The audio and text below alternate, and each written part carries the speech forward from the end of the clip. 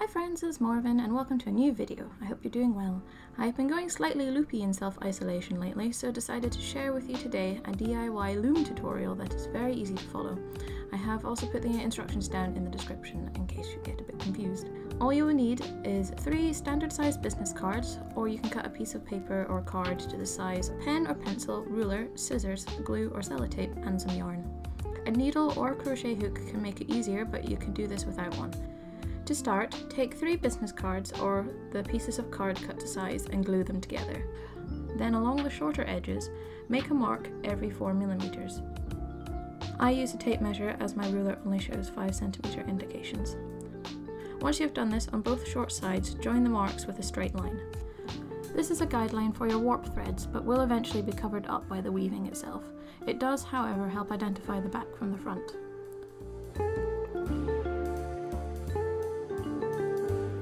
Once you have done this, mark 5 millimeters in from each short end and draw another line to join them.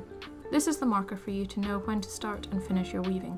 You can then colour this section in to make it a bit more obvious, but it is not necessary.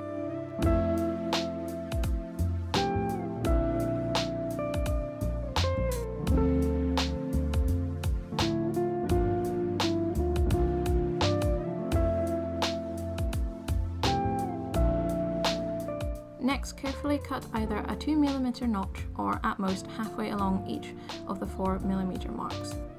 This is where your warp will go.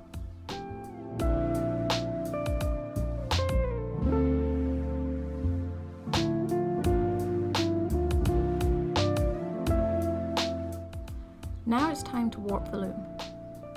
It's best to use a thin-ish yarn so it fits through the notches. Leave a tail of yarn and begin to warp the yarn around the business cards. Make sure you don't pull the yarn too tight, as this will cause the card to buckle.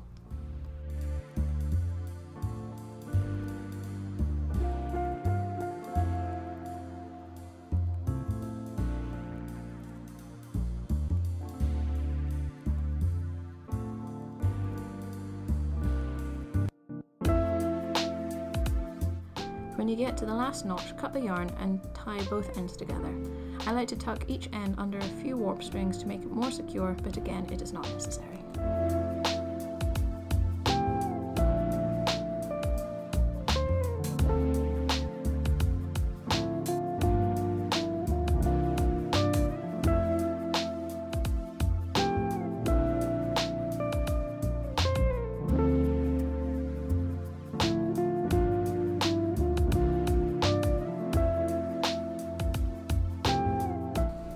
Let's start weaving. You can see me put a blue paintbrush under the warp threads, and this is to lift the yarn up, making it easier to work with. In this video I only show the most basic weaving technique, but in the description I've listed more textile YouTubers for you to have a look at. The weaving technique in this loom project is done by alternating the weft under and over the warp. To clarify, the warp is the vertical threads and the weft is the horizontal threads we weave through the vertical threads to make a pattern. Make sure to push the yarn to that 5 mm line we drew to make it straight.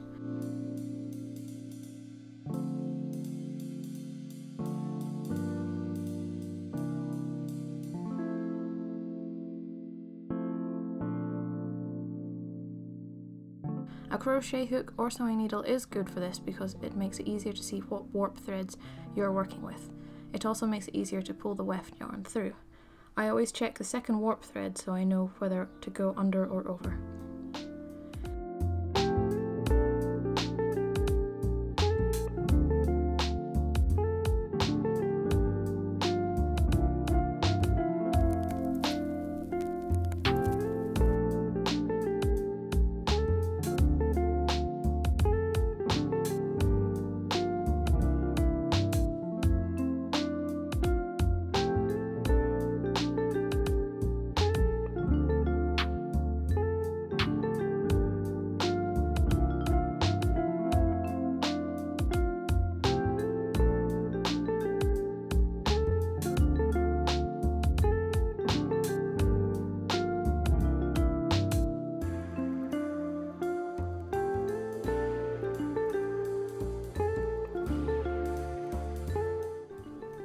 Because the loom is so small, it can help to flip it upside down. I do this because I am right hand dominant and can't use the crochet hook very well in my left hand.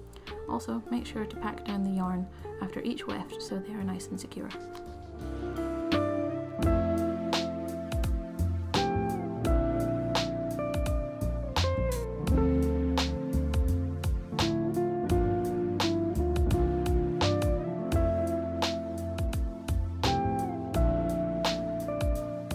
It can also help to tuck back the ends of each weft thread so they don't get tangled up in your working yarn. You need to leave a small tail at the beginning and end of each weft thread, and this will get woven into the back at the end.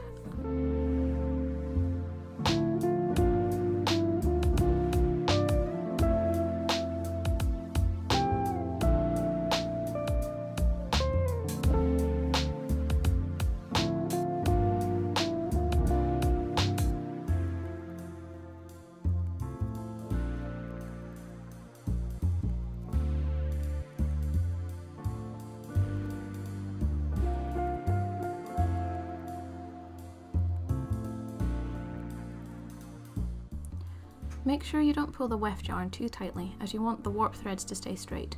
If you pull it too tightly, it can cause your edges to go all over the place and not look very neat.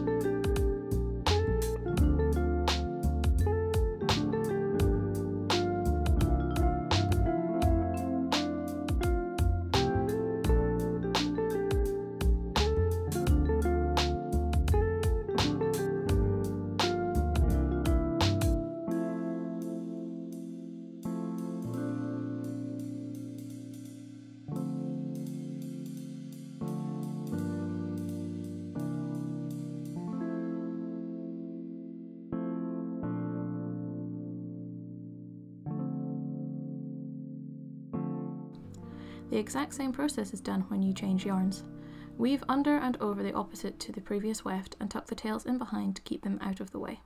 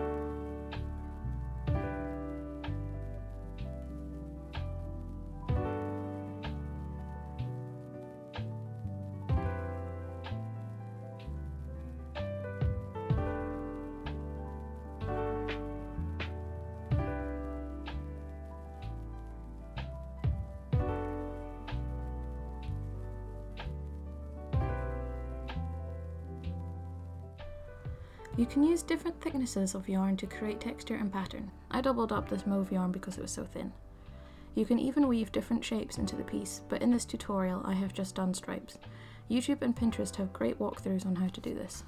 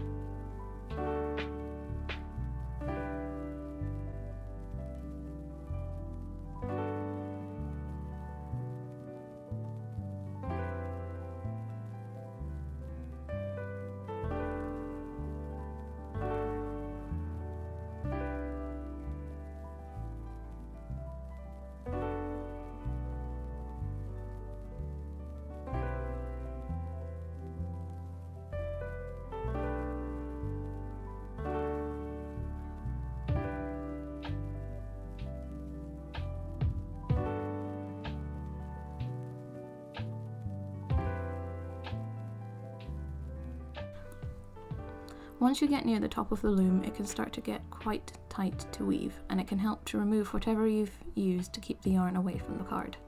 Try and weave as close to the top 5mm line as possible, but if it gets too hard, then leave it as it is.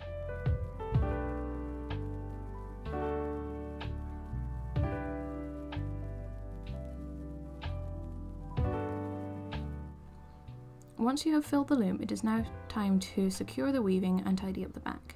Start by moving all the weft tails out of the middle and cut through the warp threads.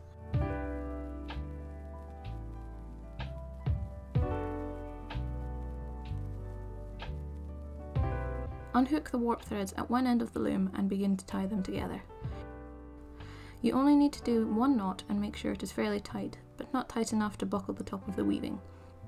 I tend to start at the end where the weft tail is to make it extra secure.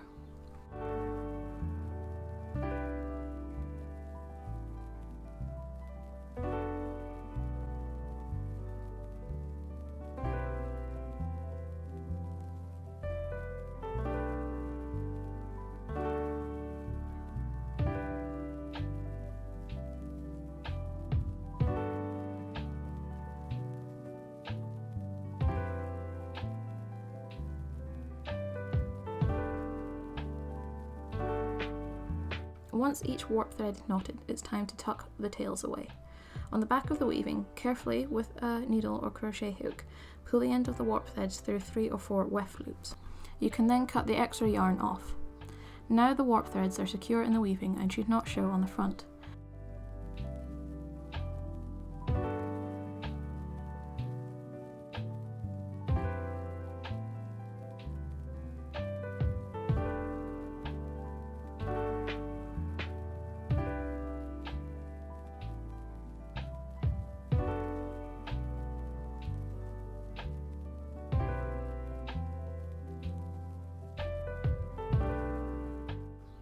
Do the exact same to the weft tails by weaving them into the back of the piece and cut away any excess.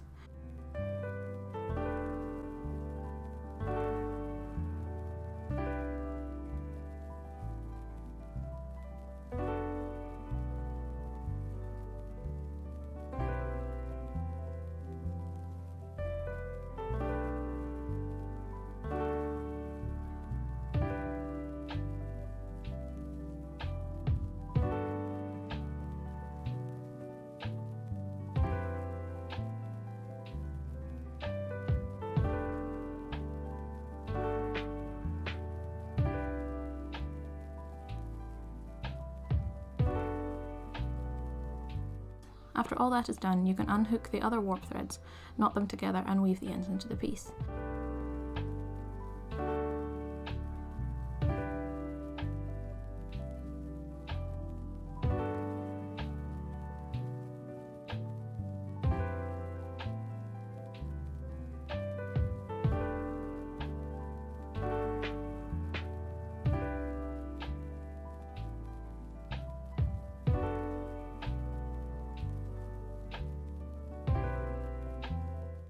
Your little weaving is now finished. If you make more than one, you can join them together, or you can make a larger one with the same techniques for a larger weaving. I hope you enjoyed this tutorial and let me know how you get on in the comments below. Until the next time, thank you for watching, stay indoors if you can and keep safe. Bye for now.